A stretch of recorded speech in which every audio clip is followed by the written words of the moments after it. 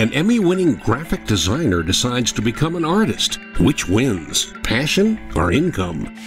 If you're an artist making money, who handles the paperwork? When cake making becomes an art form. Not only is it a beautiful cake to look at, but it's an awesome cake to eat. Very, very good.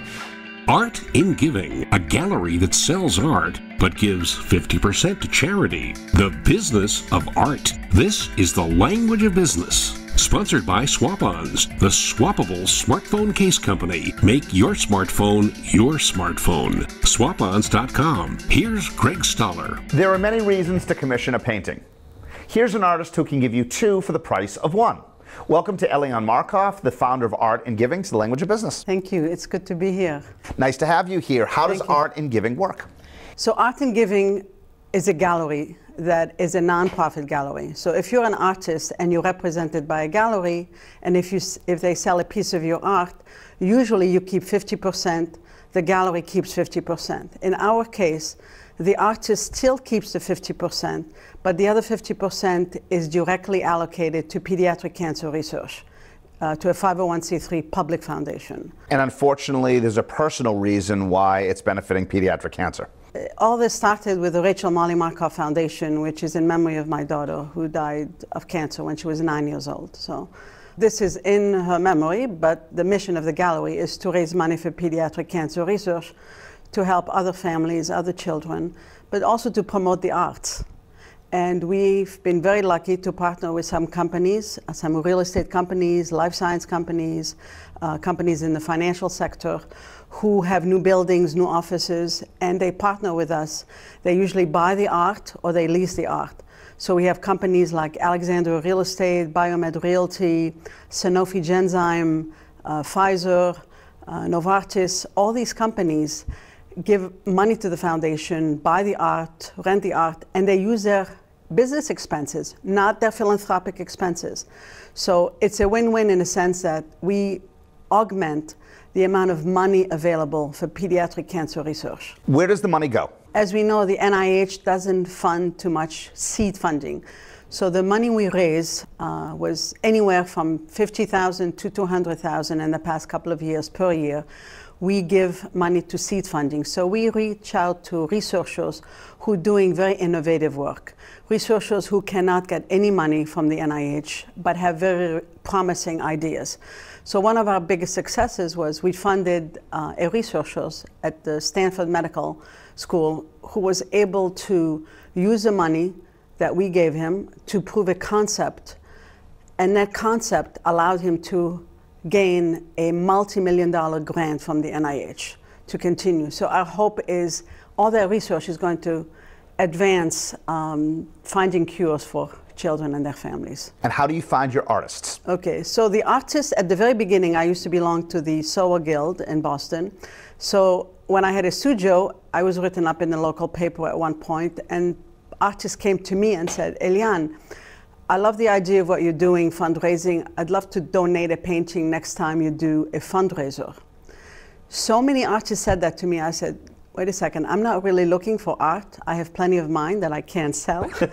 So why don't we try to approach companies and see if they would consider using the art either for gifts to their employees, their executives, their board members, or just to decorate their offices.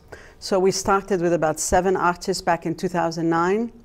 We now have close to 55, 56, and it's a word of mouth. I used to take anyone who was interested in joining the Gallery of Art and Giving. Now we have a couple of curators who help me identify who should be on the gallery, who should not, what resonates with our clients, what doesn't resonate. So we have a process. What do you see as your biggest challenges over the next 4 to 8 months? Biggest challenges is really attracting another 2 or 3 big clients. So we would love to have more clients like Alexandria, Biomed, Raymond James, Sanofi Genzyme, Novartis. We'd love to have some of these clients. So the biggest challenge is not just to attract them, because everyone likes the model, is really to try to get them to engage with Art in Giving, either buying art or understand the whole idea that we run as a gallery. We're not on Newberry Street, we're not in New York, we're not in California, we're not in Santa Fe, but we're online, and we have physical space in Cambridge donated to us by Biomed to exhibit some of the art. Equity Office gave us space for a whole year at 100 Summer Street to exhibit the work of many of our artists. So it's been amazing. Equity Office, for example, allowed us to expand and go beyond the Boston area. They had 3 lobbies they were decorating in the Chicago area. So they put us in contact, and we were able to adorn 3 lobbies remotely with artists that we happen to have in Chicago. Eliane, thank you. It's my pleasure. Eliane Markoff, founder of Art and Giving. Coming up on the business of art, if you're the artist, who handles the paperwork? When cake making becomes an art form. Not only is it a beautiful cake to look at, but it's an awesome cake to eat. Very, very good. But first, an Emmy Award-winning graphic designer decides to become an artist. Which wins, passion or income? When the language of business look at the business of art continues. You're watching The Language of Business look at the business of art. Once again, Craig Stuller. What's the difference between a career transition, redirection, or something else? And when can that occur? Welcome to Joanne Kalianzis to The Language of Business. Thank you. What should we refer to you as? Graphic designer, artist, or both? It could be either one or both, depending on the day. And which usually wins out, passion or income? Well, this week it's income. Much of my time is spent as a graphic designer, but I do spend quite a bit of my time as an artist doing my own types of projects that I would say is very much informed by my graphic design and my love for graphic design. Tell us about the Emmys you've won. Okay, well, when I was at Channel 7 in Boston, I was in charge of doing a lot of the design and promotion work for the on-air graphics. And that work, the collection of that work, was what I won an Emmy for. And then years later, in the early 90s, when working on a station in Dayton, Ohio, the design work that I did for their news programming was awarded an Emmy for the Dayton, Ohio area. You started off as a graphic designer. You've worked for television stations. Yes. When did the artistic flair kick in? The artistic flair was always there. But I would have to say at some point, probably in the late 90s, I kind of, as I have said to others, came to a paradigm shift that I couldn't shift with. And so that sort of was when I stepped out of the television business and moved into the artist community in the Fort Point neighborhood of Boston. And being surrounded by artists was, I think, influential for me sort of diving headfirst into my artwork. Did it matter to you that it was coming mid-career? No, I mean, we always hear about people having sort of midlife crises, and you know, maybe mine came a little bit earlier than my midlife, but that's okay. I think what it did was it was a reset. Pursuing artwork allowed me to think differently about my graphic design work, to design work that I really enjoyed and loved to do, and clients that I really enjoyed working with. And are those clients coming to you, or are you on the search for them? Much of my work does come to me by word of mouth, and I always feel if I do a good job for somebody, they'll gladly refer me to the next person, and I feel that I do my best work via referral. And depending on the type of work you're doing, do the referrals change? Yes, they do. One experience that's happened over the past couple of years is, as I said, I was in television, fell out of sort of that circle. And about 2 years ago, I got a call about a documentary film, and did I know anybody who could do some graphic design work for that? And of course I said, well, you know, tell me what you need, and then I'll make some calls for you. But then I looked at their list and I'm like, I can do this. And I found out that I liked it again. And through the connections made on that film, I've worked on 5 and 6 other types of projects in the film and television realm again, which is fun. But if you keep jumping in and jumping out, how do you keep current on latest technology trends? You have to be diligent. You have to be a reader. You have to be investigator. I certainly keep on top of the technology. I mean, you can't get behind with that stuff, because all of a sudden somebody says, well, you know, that format is obsolete and you got to do it a different way. But then also too, I keep my mind current with respect to design and other things by going to conferences. And I do that just to reboot or reset. And it's something that I enjoy. Do your clients pay you on an hourly rate or on a project basis or perhaps even a retainer?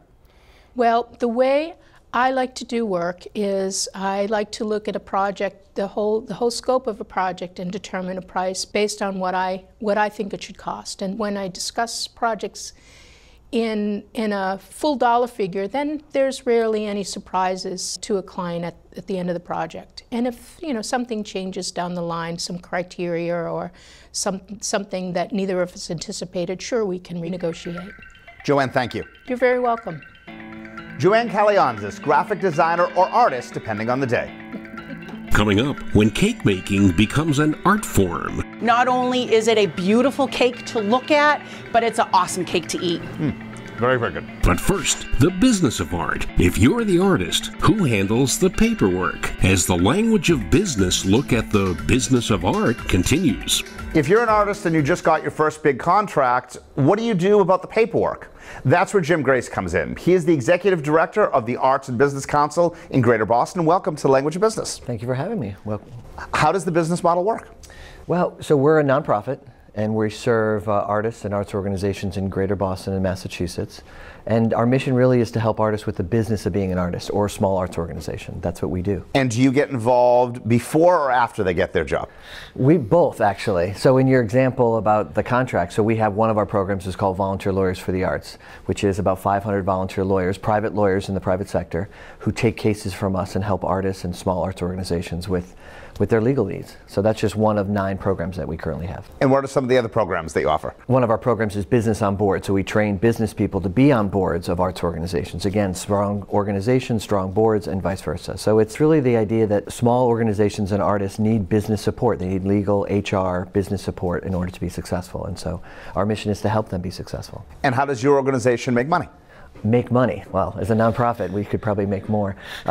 So we have a mix of earned revenue and unearned revenue. So we're about a $500,000 organization, and we have fees and services that we provide, but we also have events, and we have grants that we write to foundations and individual contributors. And are all of the lawyers, as an example, strictly donating their time, or do they get any billable hours out of it? Very few. It's probably about 90% all pro bono. Only a small percent for artists that don't qualify for our services pro bono can get reduced fees from the lawyers. But for the most part, it's pretty much all volunteer. And what makes an artist qualify? Based on their income. If they reach a certain below revenue income for their year, they qualify for pro bono services. And same thing with arts organizations. If they're below a budget cap, they qualify for pro bono services. And it's about 80% of the artists and arts organizations that apply to us are pro bono. And is this all media of artists? Yes. Yes, it is across disciplines. And many artists are working in multiple disciplines anyway, so it's perfectly fine. So is the income based on their income as an artist or total household income? Total household income, yeah. So if they're being an artist on the side, it doesn't necessarily mean that they qualify for your programs if they have Correct. a quote-unquote day job. Correct. But for the most part, again, about 80% of everyone who is applying to us is qualifying for free legal services. And do you tend to find a lot of repeat business? Yes, I've worked with artists for 20 years. Yeah, absolutely. And arts organizations that have grown from a kitchen table startup to now fully functioning, wonderful organizations. So yes, we've seen organizations and artists thrive over many years. You've shared office space in Boston, and who are you sharing with? Yeah, so we created a space at Midway Artist Building, which is in 4 Point Channel, and we created a space and invited 3 other service groups, so Mass Poetry, Mass Creative, and Stage Source, and the Arts and Business Council share space together. And what is your vision for the future of the Arts and Business Council? The vision is to create a platform of services and programs that can respond to the needs of artists and arts organizations in a very kind of holistic, responsive, thoughtful way. That is our vision for the organization. Now, you mentioned you're the Arts and Business Council of Greater Boston. Do you have reciprocity with other organizations across the country? Yeah, so there are volunteer lawyers for the arts programs all across the United States, about 30 programs now in most cities in the United States. Arts and Business Council, again, is another program that's replicated around the United States. It's actually, each group is a chapter of the Americans for the Arts, as well as the Arts and Business Council. So there's Arts and Business Councils, Business Committee for the Arts, Volunteer Lawyers for the Arts. Very similar idea. It's how do we get the support of the business community supporting local artists in their communities. How do the requirements of artists change when you move from a local to a regional level? There are certain similarities. So legal issues is one. If you're a small organization and you're hiring your first person, you might have HR issues. All organizations have space issues. So we work with them on all these issues. But the commonality of under-resourced, trying to do good work, not have a lot of internal capacity, boards that need to grow and be developed, those are common issues for most artists and most arts organizations. Tell us about your other programs. We have a host of different programs. We have a fiscal sponsorship program, so we become the fiscal sponsor for groups that are looking to become their nonprofits or don't want to go through that process. We have an HR program that helping with arts organizations with their HR needs. There are very few HR professionals in nonprofits, and we're helping in that kind of capacity building. We also have an exhibitions program.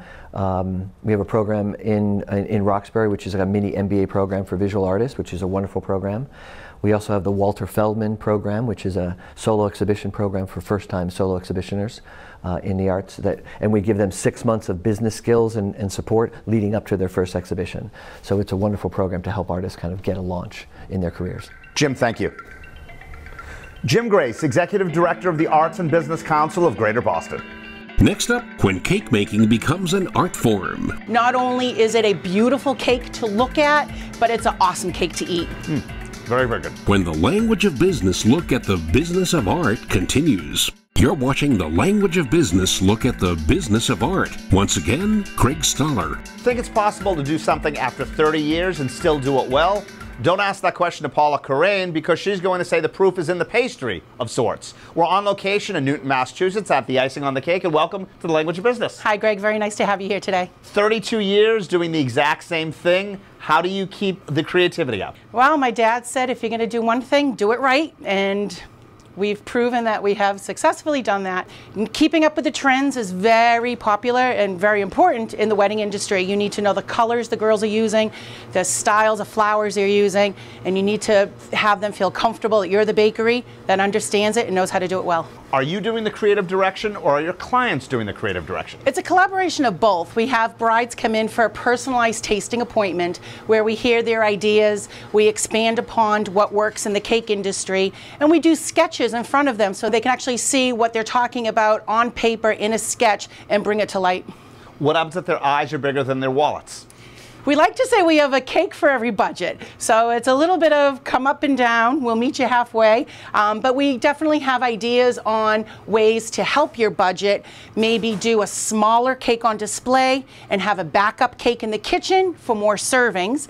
That means you're only paying for a show cake and then extra servings, which will always be discounted. After all these years, do you consider yourself an artist or a business person, or maybe both? I wear many hats in the industry. I would say my first hat is a businesswoman. My first love is pastry arts. So it's in my heart and on my head. And in terms of your love, is all that profitability created equally? It's hard. It's hard. You know, when you're working in a food industry, it's a tough profit margin. You know, we have a lovely staff of 19 employees, and you know, payroll comes into figures when you're trying to price all this out. So you just got to come to a happy medium, make everybody happy. But for 32 years, we've been doing it, and we've been making a profit. Are there certain cakes that are higher profit margins to you? Definitely. The wedding industry is the most popular industry as far as from a financial and event planning. So you do want to constantly keep your wedding industry high on your format and make that happen as about 85% of your business. But are all weddings throughout the year, or is there seasonality that goes into it? There's definitely seasons, and that's what makes the food industry for us tough. January, February, March are our down times. We get to take a little bit more time off, but you got to get right back into it for the busy spring.